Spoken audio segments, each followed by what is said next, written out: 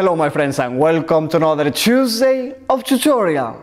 I am Leonardo Pereznieto and today we are going to draw Excalibur, the sword in the rock. We begin by marking on the paper the size we want for the sword. Then we sketch its axis and the one of the handle, which form a cross. More or less like this. We verify that we have the same distance on both sides, and we draw a circle on top. We do the handle and the rest of the sword. I'm sketching with pencil so as to be able to erase any mistakes. Good, now we start coloring. First with a white pencil and using a square to go straight, we draw the edge on both sides. Here we can place a little symbol. As color pencils usually have an oil or wax base, if afterwards we go over them with a water-based marker, we still will be able to see perfectly what we did with the pencil. Here we do a decorated rectangle. For this I do the lights with a white pencil and the shadows with a dark blue, almost black. The source of light will be at the top left, so that side will be more illuminated.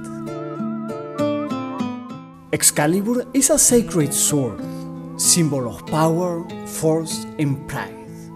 This sword of light will show its conquering power over darkness.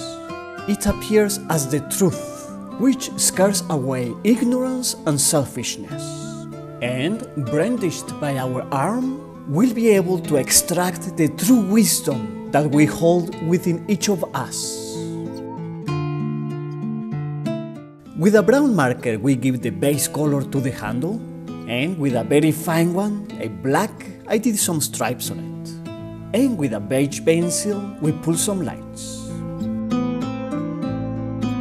Very good, I like it how it is looking.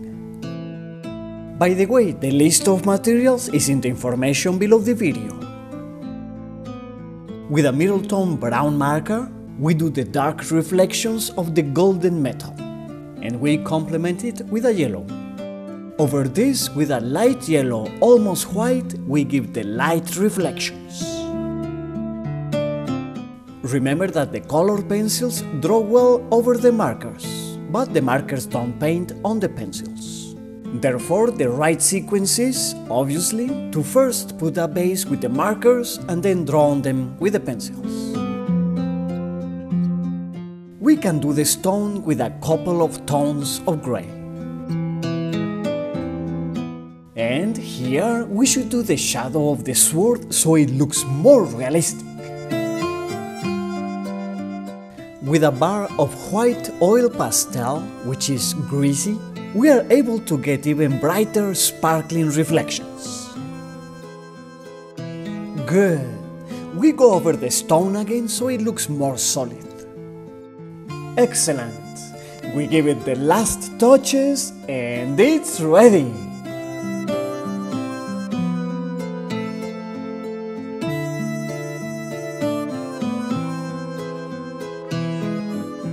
If you enjoyed it, please give it a like, share it to your friends and subscribe to find our tips.